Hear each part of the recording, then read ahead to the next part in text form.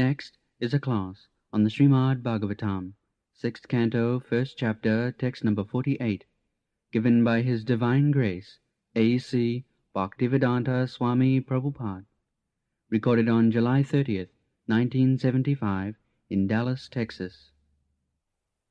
Omnipotent Yamaraj is as good as Lord Brahma, because although he is situated in his own abode, or being situated in everyone's heart like Paramatma, by his mind he observes the past activities of the living entity, and according to that, by the same mind, he understands how the living entity will act in his future life.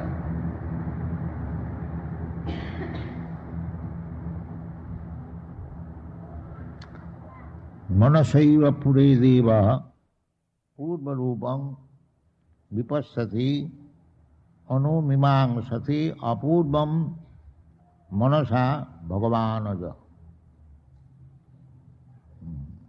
So, now the Jamadutas are describing about Jamaraj, who is as good as Brahma.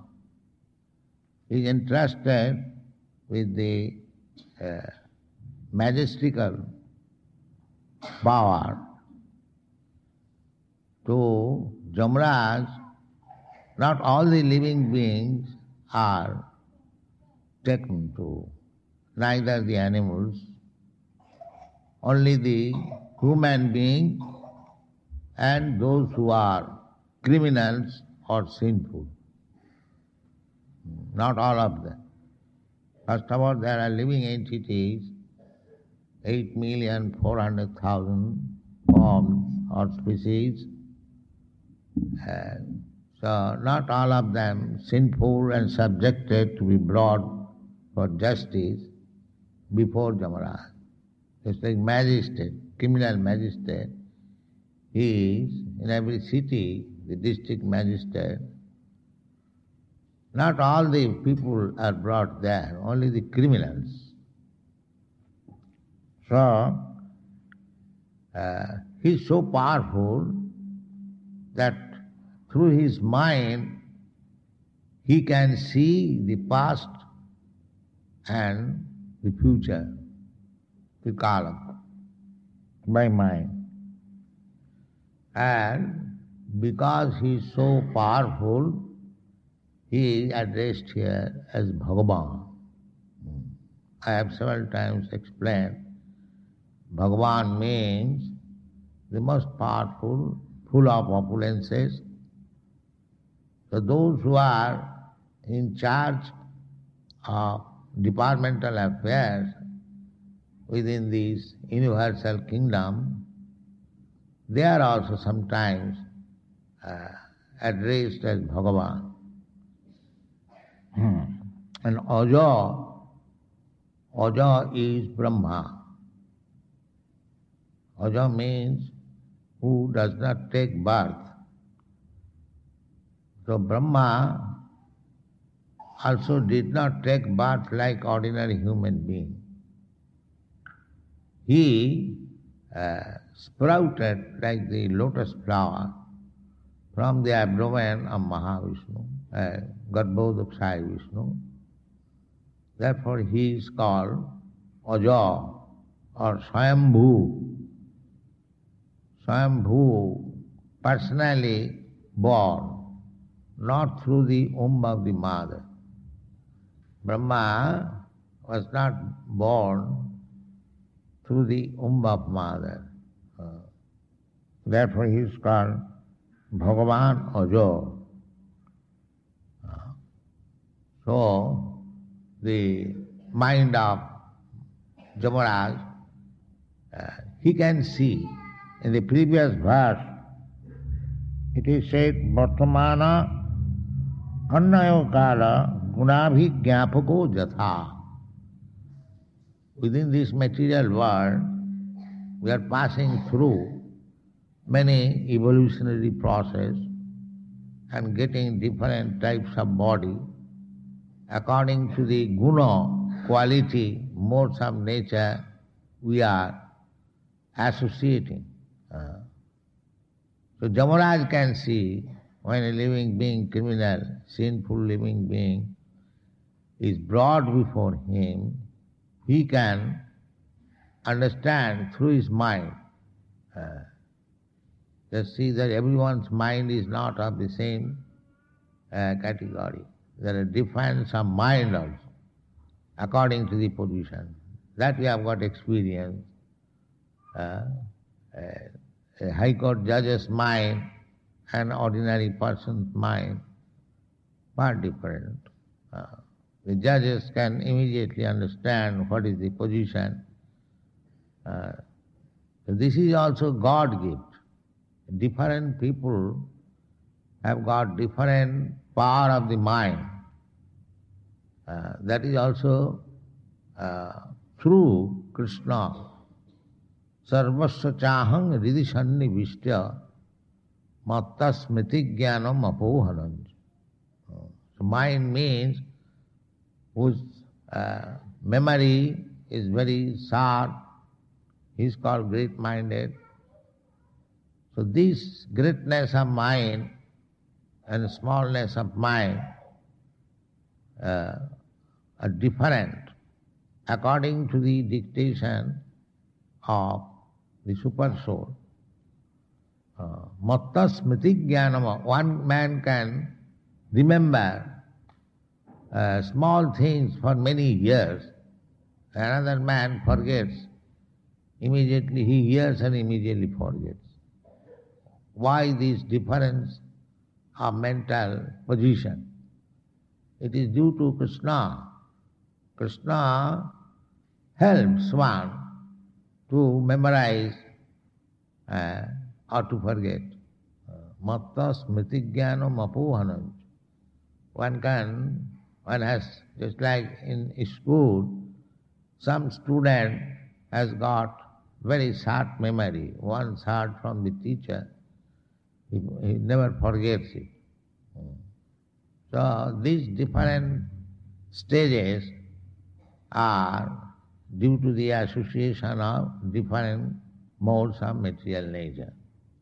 So Jamaraj, when a person is brought before him, he can immediately understand that he was sinful in this way. Manasa Puri Deva. Or Jamaraj is sitting in his place, but he is seeing everyone what he is doing. Through the sun, through the moon, we have already discussed, through fire, through evening, through morning. There are so many witnesses, and all those information goes to him, and because he is almost as powerful as Bhagavan, he can remember. This is special power. Manasaiva pure deva purva rupam. Because after death, one is brought before Jamaraj. So, before his death, what he was doing sinfully, that is all recorded in the mind of Jamaraj. Manasaiva pure deva purva rupam vipassati. Because they are so recorded, he can see vividly what this man was doing. Anumimang sati apudbam. Apudbam means the next body. Pudbam means the past body. And apudbam the next body. So he immediately decides what kind of body this criminal, this sinful man should be offered. Anumimang sati apudbam manasa.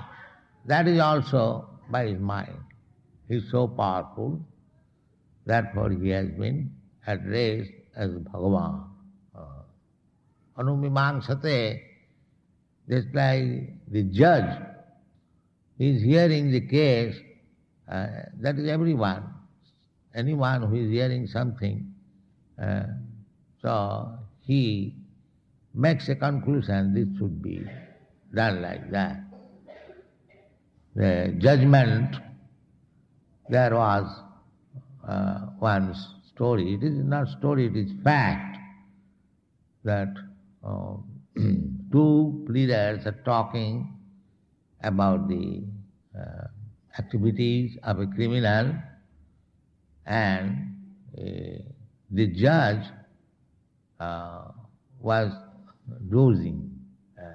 So his clerk said, "Sir, you are dozing, the two big lawyers they are arguing, and what they will say."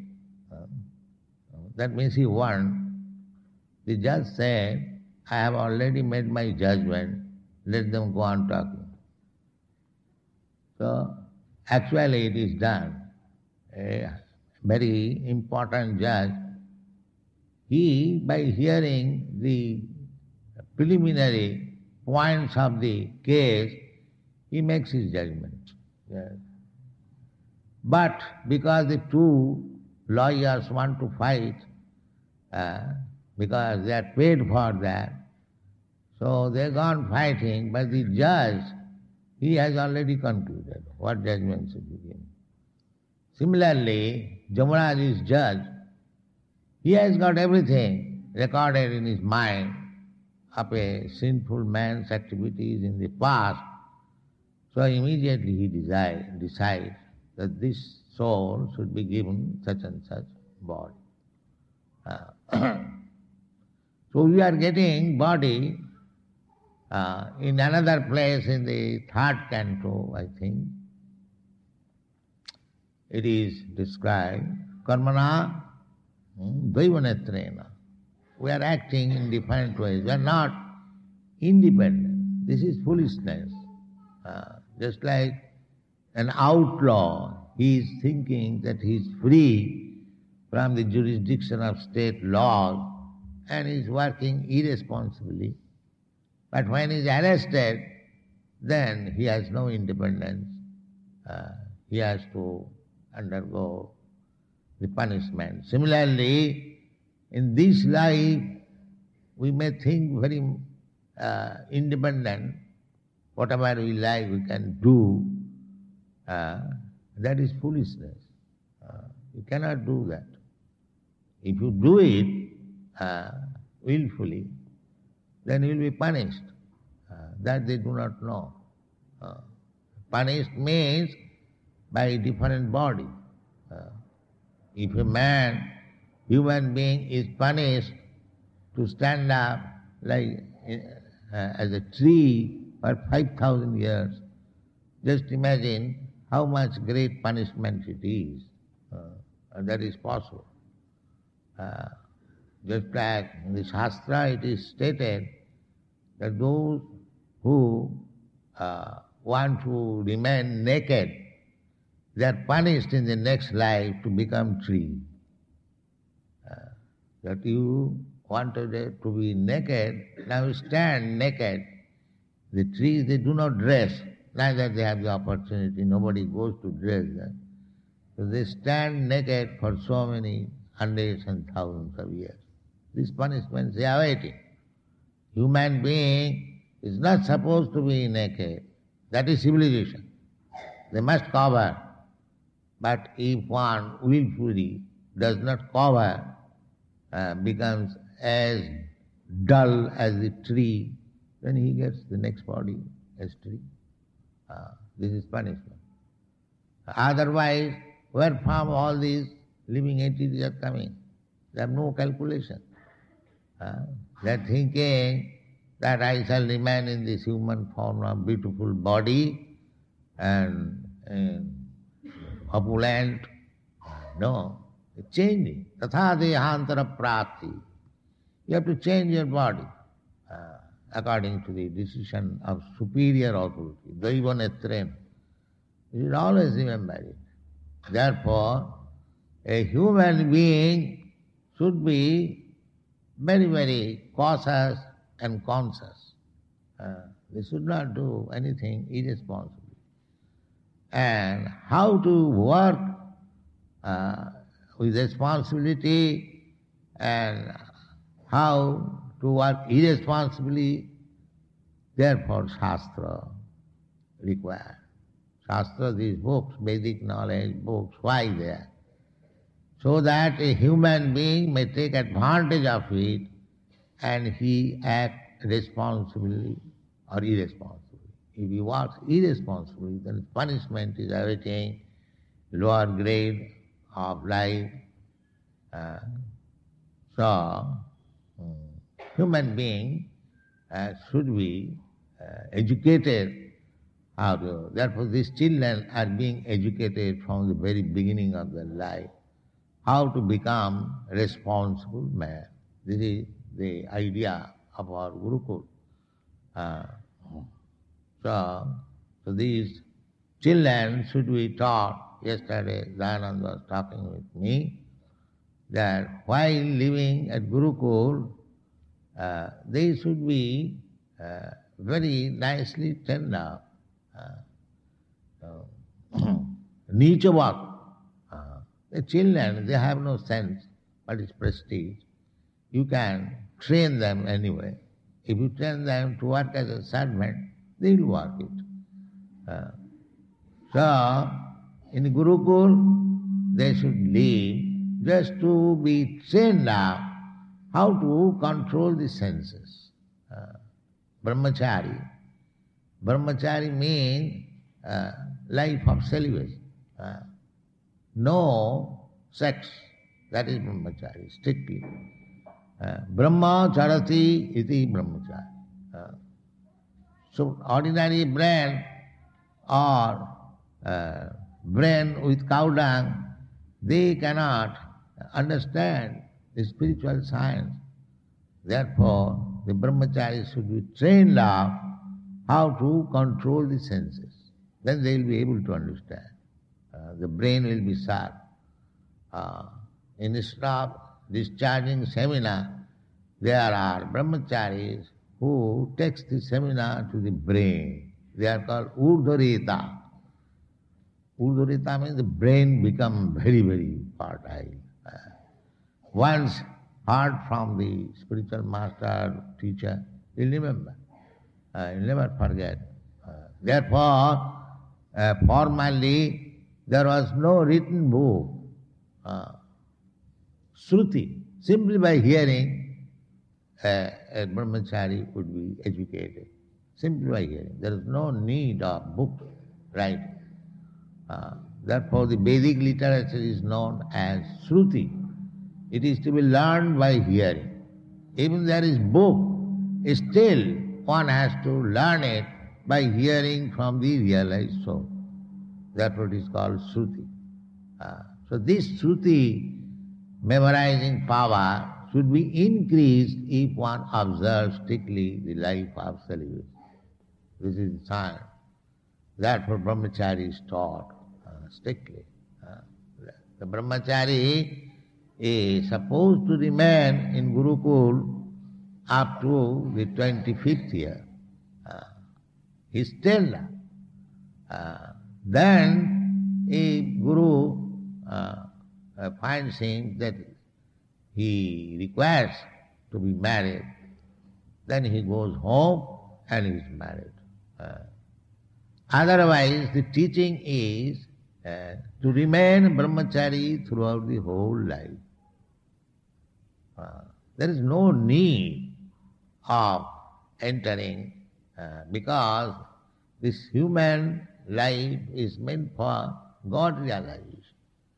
It is not meant for sex enjoyment or sense gratification. It is simply meant for, here is an opportunity to understand one's constitutional position, that he is spirit soul, and Krishna as the Supreme Lord is also spirit soul. So the spirit soul, individual soul is part and parcel of Krishna. Therefore it is his duty to remain with the whole. Just like a mechanical part, a screw in a typewriter machine. If the screw remains with the machine, then it has got value. And if the screw remains without the machine, it has no value. Who cares for a small screw? But when that screw is wanting in a machine, you go to purchase, they will charge $5. Why? When it is fixed up with the machine, it has got value. There are so many examples. That's the past of the fire. When the fire is burning, you'll find a small particle of spark. It is very beautiful. It is very beautiful because it is with the fire. And as soon as the spark falls down out of the fire, then it has no value. Nobody cares for that. It is finished. Similarly, so long we are with Krishna, being part and parcel of Krishna, we have got value. And as soon as we are out of Krishna touch, then we have no value. We should understand that. So how to keep oneself always with Krishna, that is the aim of human life. And if you do not do that, that is sinful, then you become punishable. That you are given the chance to understand yourself, Krishna, and your relationship with Krishna. You did not take this chance. Oh, he is punished, all right, you become again in the cycle of birth and death. So we should be very, very careful. Do not think that we are independent and we can do whatever nonsense I like. That is very risky. Do not think that foolishly. There is a regular, there is Yamaraj, because we are sons of Krishna, where Krishna wants that these my sons, rascals, are suffering in this material world, let them come back home. Therefore he comes personally. Jada jada hi dharmasya glani bhavati bharata tadatmanam sujamaham. He deserves that. That these rascals, they are rotting in this material world, birth after birth, let them come back. Because he is more affectionate. And if he does not utilize this human form of life to take the advantage of going back to home, back to God, that is sinful. Then he is punished. So the conclusion is that everyone should take to this Krishna consciousness movement, otherwise he is awaiting punishment by Jamaraj. Thank you very much.